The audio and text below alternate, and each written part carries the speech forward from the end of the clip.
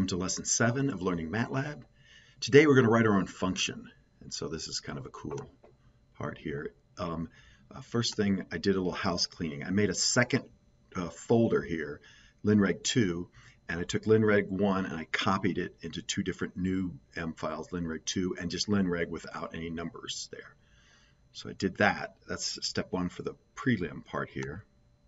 And then when I can go back and go to here to linreg2. Oop, didn't work. Yep. So now I see these, and the first thing I want to do is I want to create a function with a linear regression function. I'm going to do that in the M file linreg. So a function is not a script. So they're two different types of M files, a script and a function. So we're going to turn linreg into a function file. I think we don't need all the loading data stuff. We just need the calculations here, right? So when you're making a function, you have to function M file. You have to start it with word function, and then how it's going to get called in a script.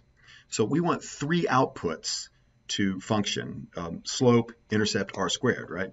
So you put in square braces MER2 equals, and then the function call linreg, and the function call name has to match the name of the M file. That has to be true. And then the inputs, X and Y. And I'm just going to check my work here and just double check because I've got this written down. I'm doing this straight out of the handout. So, I mean, you guys can see what I did in the handout as well, right? Yeah, no semicolon. So percent. So then below you have to give comments. You have to give what the help would be if somebody says help linreg. So you write your own help section to every function you have. So the first thing is that you do it in all caps, function M-B-R-R-R2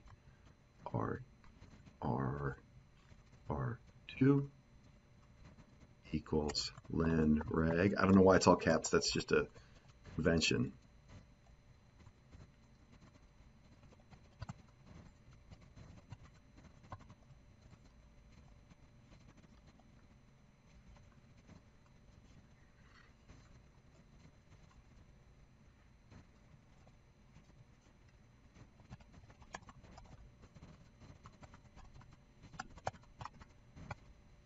So that when you call, by the way, when you call the function, when you say help linreg, it will look for this and it'll print out everything that's in the percents in the comments right below the function declaration.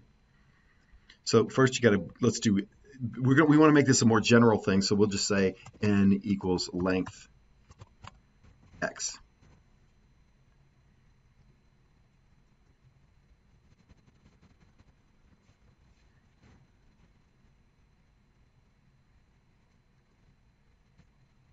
Then take all that other stuff out. That's it. That's how you make a function. Pretty easy, huh? No return, no nothing. Let me double check just to make sure.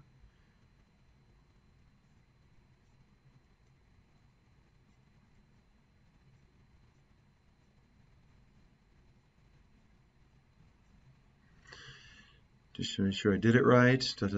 Yep. So that's how you make a function in Matlab, right? So I'm going to go ahead and I saved it, right? Did I save it? Yep. So now if I do this, if I say help linreg, oh, that's just what I just showed it, right? Interesting, right? So so that part works, and so now we're going to test whether this works. So now I've got linreg, the function written. I need to have a script that calls it. So that's going to be in linreg2.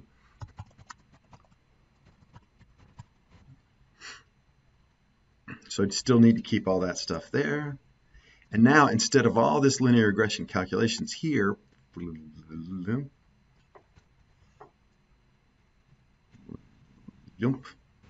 All I have to do is I have to just say MER2 equals len reg xy. And I don't even need to print them out because I'm just going to take the semicolon off, and that'll print out all the three values. So it's not calculations anymore, it's a function call. It's not saved yet. There's the star, so let's save that too. Close them both.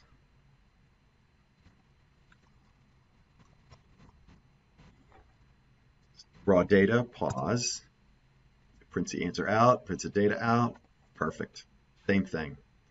Really cool. And this shows how easy it is to program in Matlab. Boy, is Matlab easier to program than C.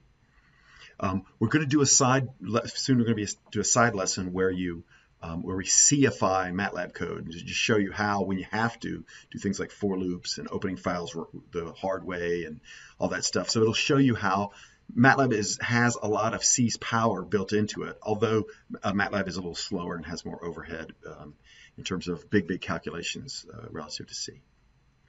So now we know how to write a function in Matlab.